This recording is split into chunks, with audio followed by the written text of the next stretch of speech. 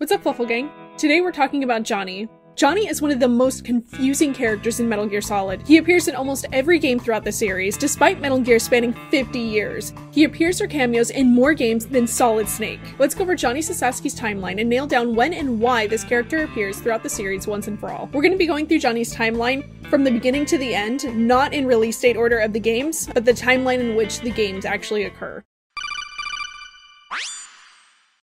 1964, MGS3 and Operation Snake Eater.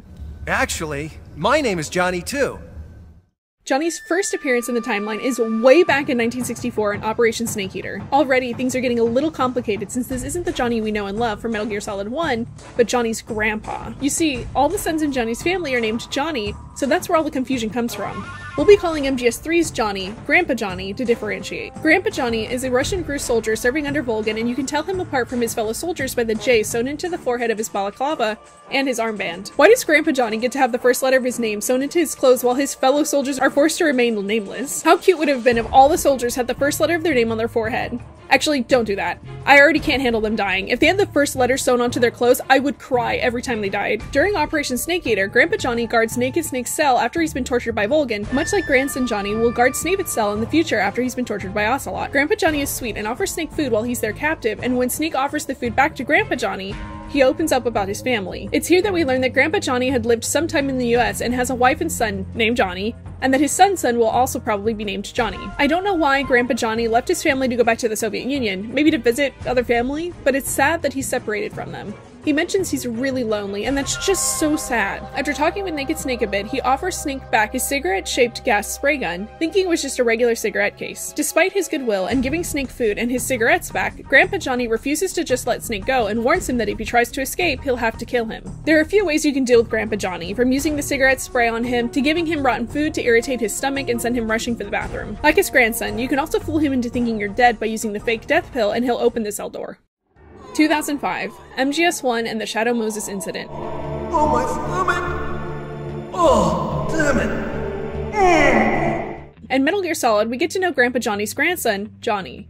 Johnny is a genome soldier and takes part in Liquid Snake's revolt during the Shadow Moses incident. He guards Meryl's and the DARPA chief, Donald Anderson, Sigint's set of cells. While Snake is talking with Donald Anderson, Meryl starts banging on her cell door, which prompts Johnny to open it. Meryl swiftly knocks Johnny out and steals his clothes to disguise herself, leaving him unconscious on the floor as she opens the door to the DARPA chief's cell. Meryl's beatdown was the moment Johnny fell in love with her. We'll talk more about that next when we get to Johnny's appearance in Metal Gear Solid 4. After Johnny comes to and recovers a spare change of clothes, he's assigned to guard Snape's cell after he's been tortured by Revolver Ocelot. You'd think that after his failure to guard the DARPA chief that they might not assign him to another high-profile captive, but Ocelot was so loopy from losing his arm by that point that maybe he forgot about Johnny's failings. While guarding Snape, Johnny complains about catching a cold after being left unconscious and naked in the cold Alaskan base. He's taking medicine for his cold, but it just can't seem to slice through it. Poor Johnny. His irritable bowel syndrome is acting up too, and he needs to take frequent bathroom breaks due to his diarrhea. Like Grandpa Johnny, there are multiple ways to deal with Johnny to get out of the cell. You can fool him by faking your own death by lying in a puddle of ketchup or by hiding under the bed when he isn't looking. Maybe gullibility runs in the family?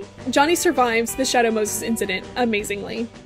2009, the Big Shell incident. Oh no, my stomach!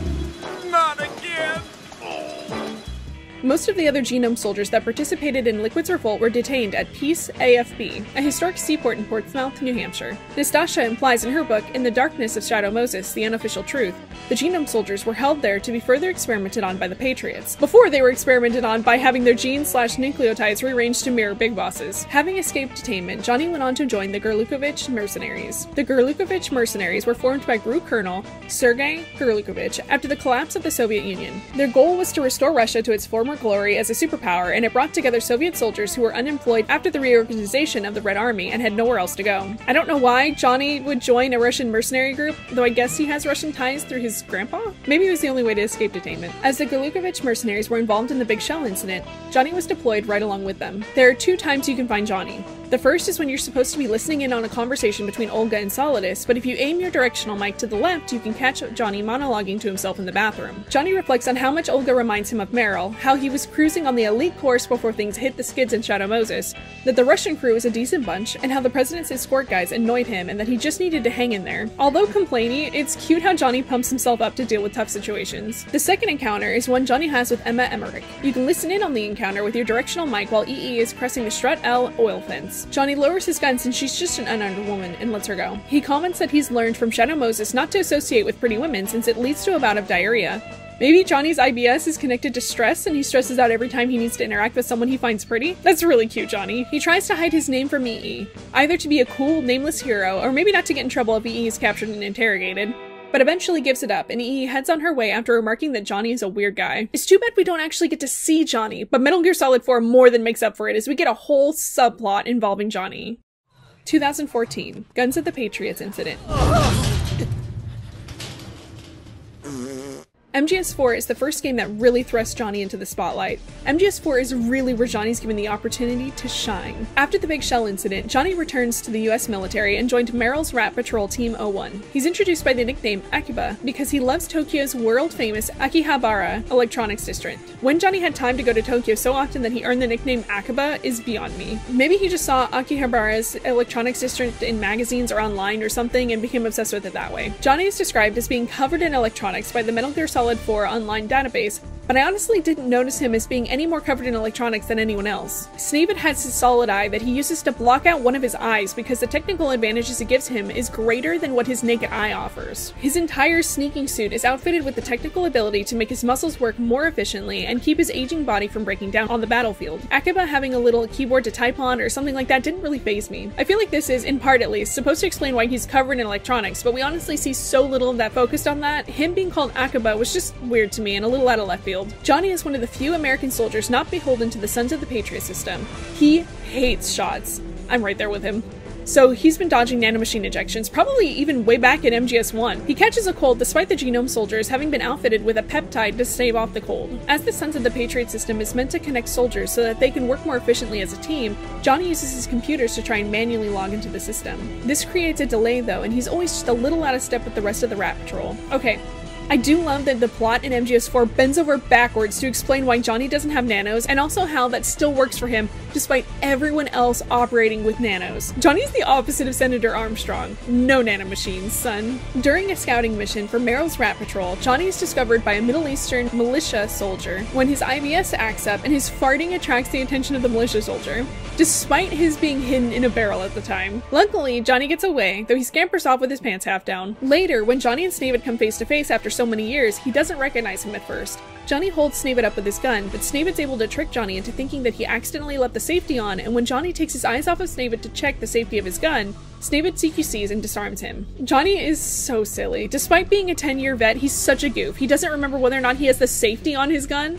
Johnny's incompetence knows no bounds as he attracts a battalion of frogs with the reflection off of his binoculars, and then poops his pants in the ensuing battle between the frogs and the Rat Patrol and Snaven. After Liquid Ocelot shuts out the Sons of the Patriot system, Johnny's the only soldier unaffected by the adverse effects, and good thing too, since he's able to drag Snaven off to safety. The second time Liquid shuts off SOP, Meryl ends up knocked into a river and Johnny is able to save her, removing his balaclava for the first time in the series and reviewing flowing golden locks of hair as he performs CPR on Meryl to save her. Why is Johnny such a pretty boy? Meryl kisses Johnny in her relief, and this is probably the first time she thinks of him romantically.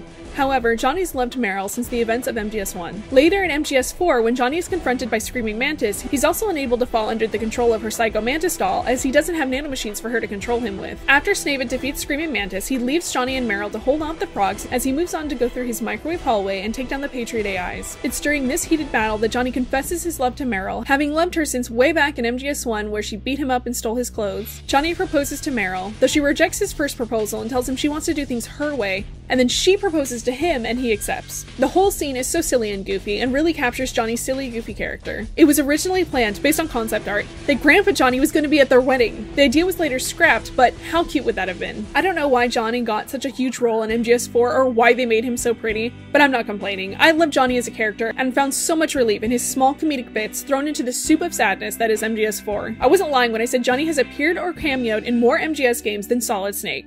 We know about his appearances in MGS1 as a genome soldier, in MGS2 he has a couple of voice cameos, and in MGS3 his grandpa makes an appearance, but did you know he's also referenced in Portable Ops Plus, Peace Walker, Ground Zeroes, and The Phantom Pain? In Portable Ops Plus, Grandpa Johnny is recruitable as a random prisoner in the Infinity missions. In Peace Walker, when checking soldier profiles, they had the potential to say, "Oh, my stomach."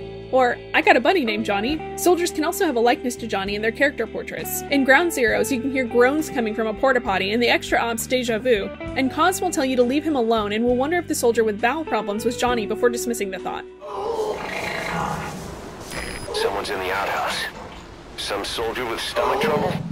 I think he's gonna be a while. Better leave him alone. In the Phantom Pain, you can pick up a cassette tape labeled Occupied that you can use while hiding in a porta potty to cancel an alert. Johnny is a shockingly recurrent character. Without his incompetence, we would have seen the end of Naked Snake and Solid Snake, as a more competent guard wouldn't have let them escape from their cells and would have had nanomachines and couldn't have saved Snavid when all of the SOP was going down and causing havoc with the soldiers that did have nanos. So we owe a lot to Johnny, and that's everything we have on Johnny. Thank you so much for making it to the end of the video. Thank you, Whiskey Corridor, for suggesting this topic in Discord. Join us in Discord if you want to suggest a video topic for a future video. Please like, subscribe, hit the bell. More importantly, please take care of yourselves, and thank you.